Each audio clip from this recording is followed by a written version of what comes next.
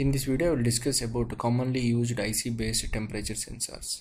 These integrated circuit-based temperature sensors are made from semiconductor material, and silicon is commonly used as semiconductor material.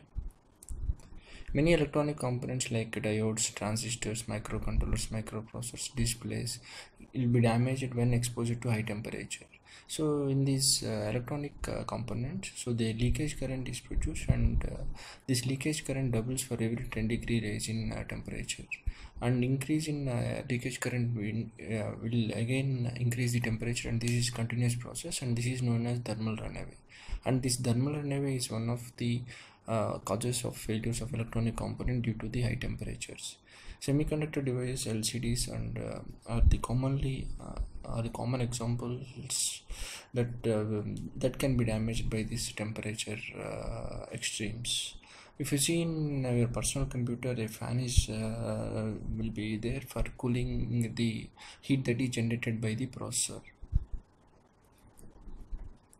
This application simply requires this temperature data so that this temperature effect on the process may be accounted for. If you see in this PC, so this fan is used for cooling your the heat sink that is cooling the processors, and whenever this cooling is not sufficient and whenever the heat sink temperature is raised, then should be some mechanism for sensing that raise in temperature, and it will shut down the processor. And other examples, if you see the battery chargers, because the charging of the batteries is need to be temperature compensated, so temperature measurement is important. And if you see similarly the crystal oscillator, as the crystal frequency varies with the temperature, there also the temperature compensation is required. And LCDs also, the contrast is temperature dependent, there also the compensation is required. And in cold junction composition of the thermocouple, so the cold junction temperature need to be measured and it should be compensated. In here we can see this is the cold junction temperature, which is measured by using this IC based sensor, and then it is compensated. And the heat sink temperature measurement, so the heat sink is used for heat dissipating the heat of the semiconductor materials like transistors or MOSFETs. And this some applications this temperature need to be monitored. In that applications also this IC temperature sensors are used. And other applications, if you see in this micro-based thermal management, which we have seen for cooling the heat sink, that is the heat that is it dissipates by the microprocessor like Intel, other microprocessors, and then industrial systems and in consumer products. So day to day you are using refrigerators, there also the temperature need to be displayed in that applications also. So these IC based temperature sensors are used. And digital thermometers, which use it for sensing this body temperature, there also you can see this display of this temperature is done by using this IC based temperature sensor. And then for fan control, HVAC, that is heating, ventilation, air conditioning systems, also this temperature sensor used, where the air handling unit outlet air is to be temperature is measured by using this IC sensors, and over temperature production where it is required. So these IC based temperature sensors are commonly used.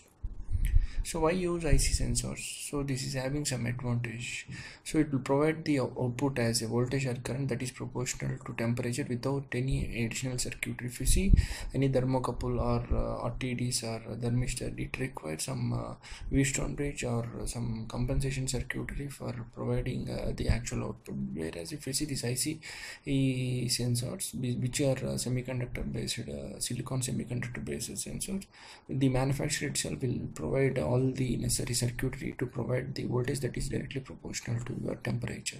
And there are analog and digital also. In digital sensor, these temperature is provided in the form of digital bits, which avoids the external use of ADCs, and this also does not require any linearization or other circuitry as required in thermocouples and other temperature sensors, and cost also is very reasonable.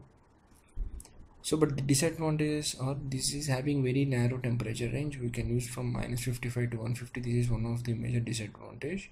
And also interchangeability is also a problem. So if one IC is damaged, you cannot use directly the other side, because there is some factors that change with IC to IC, and then wide variation in accuracy between different models.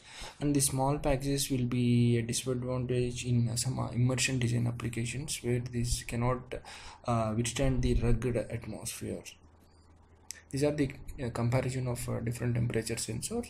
Each one is having an advantage and disadvantage. If we see in our case this IC sensor, it is having advantage of linearity and higher output. There is no need of any external circuit, signal conditioning circuit, and it is also inexpensive. And disadvantage is it is a limited temperature range less than 200, and power supply, external power supply is required, and it is response is slow, and it is having self-heating problem, and also is in limited configurations. These are some of the disadvantages of this IC sensor. The commonly used IC temperature sensor, that is integrated circuit temperature sensors with the different outputs. If you see LM35, which gives the voltage output, and LM56, which gives a dual output thermostat, and AD590, which gives current output, and DS18S20, which gives digital output, and DHT22 digital is also digital output sensor. These are the some of the frequently used sensors. There are so many other sensors which I am not going to discuss. These 5 sensors I will discuss in detail. This is LM35, which gives this is a sensor. This is a 3-terminal sensor which directly gives the voltage output, and this voltage it will increase 10 millivolts per every degree centigrade raise in the temperature, and this range is -55 to 150, and it requires ADC for interfacing to microcontroller or microprocessor, as it gives the voltage output.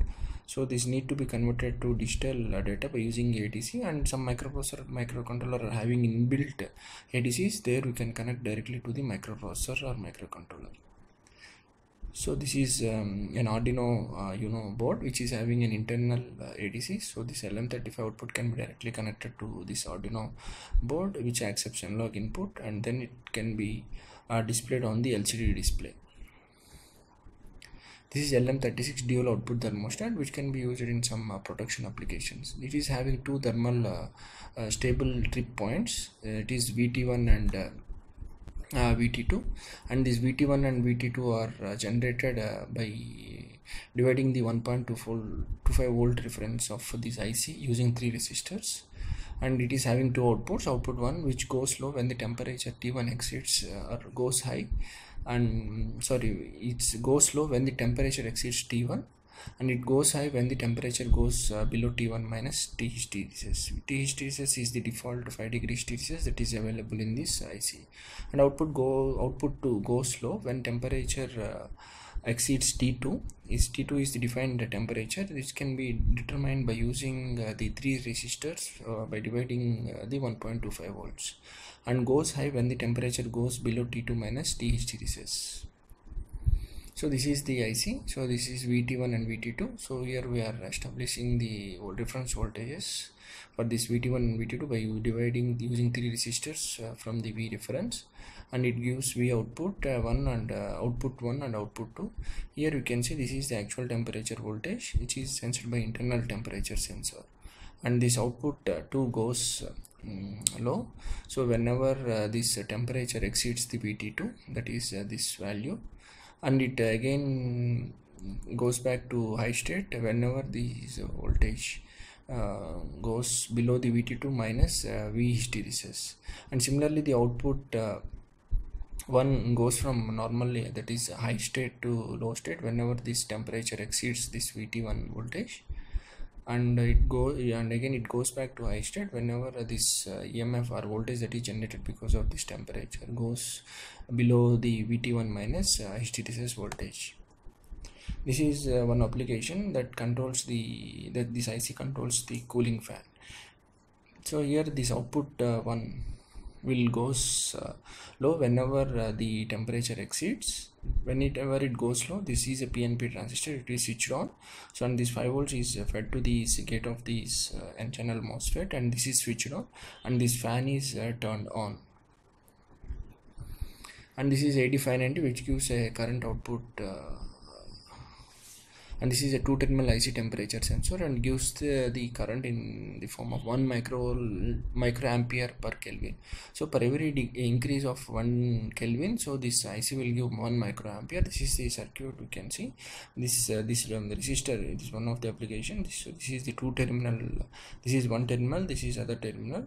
So the resistor can be placed in series, so this current can be converted to voltage, and this is interfaced to an ADC or to a microprocessor or microcontroller. And this is having a temperature range of -155 to -55 to 150 degrees centigrade. And DS18S20, which is an one-wire interface sensor, so which communicates the data by using only the one wire, and it is supports one-wire protocol. This is the 3 terminals. One is digital output, and other one is power supply and the ground. No external components are required, and it is it can also be powered from this digital line. In that mode, it is known as parasite power mode, which requires only 2 pins. No power pin is required, and this is powered from the bus. Whenever this bus goes high, so there is a capacitor which will be charged, and it powers this sensor. And each DS8S20 has unique 64-bit serial code, so each is having a specific address, so which allows multiple DS18S20s to be connected in parallel, and it can be used for sensing the temperature in multiple locations. So if you take a building where temperature need to be sensed in multiple rooms, so this is the one of the best sensor for used in that application. Here we can see all the sensors are connected on the same bus, as this is having a specific address. Whenever this microcontroller is asking this sensor data, only this will be respond, and it will be respond. And similarly, whenever this microcontroller is asking this temperature data by using this address, this sensor will respond. Another commonly used temperature and humidity sensor, so this is the DHT22, and 11 is also there. So this, in addition to temperature, it will also gives the humidity. So it sends the data in the form of digital signal, and it sends the 5 bytes, and 2 bytes correspond to temperature, 2 bytes correspond to humidity, and 1 byte is correspond to the checksum. And this is having a humidity range of 0 to 100% RH, and it is having a temperature range of -40 to 80 degrees centigrade. And this is also one of the commonly used temperature and humidity sensor for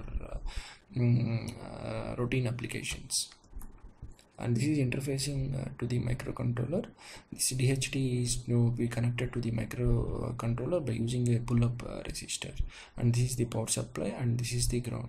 It sends the 2 bytes of temperature data, and 2 bytes of the humidity data, and 1 byte of the checksum.